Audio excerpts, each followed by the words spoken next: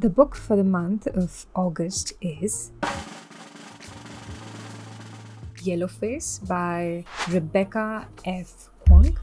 I picked this up mostly because I was bullied into picking it up in the Chalchitra book club, but I'm just kidding. It was the most recommended book during the month of July in our WhatsApp group. I decided we should pick this up because everyone was talking about it. This is a beautiful book. I've already started reading it, and it is a very fast and gripping read. It's about June Hayward. Her friend, Athena, is a brilliant writer, and she's probably writing one of the most important novels of her life until she dies in a freak accident. And June now steals the manuscript and is trying to sell it off as her own. What follows is the entire story of Yellowface, which so far is turning out to be amazing.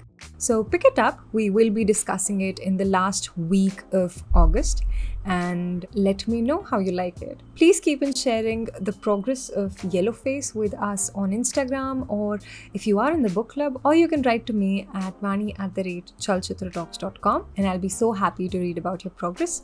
Yellowface, the book for the month of August. Happy reading!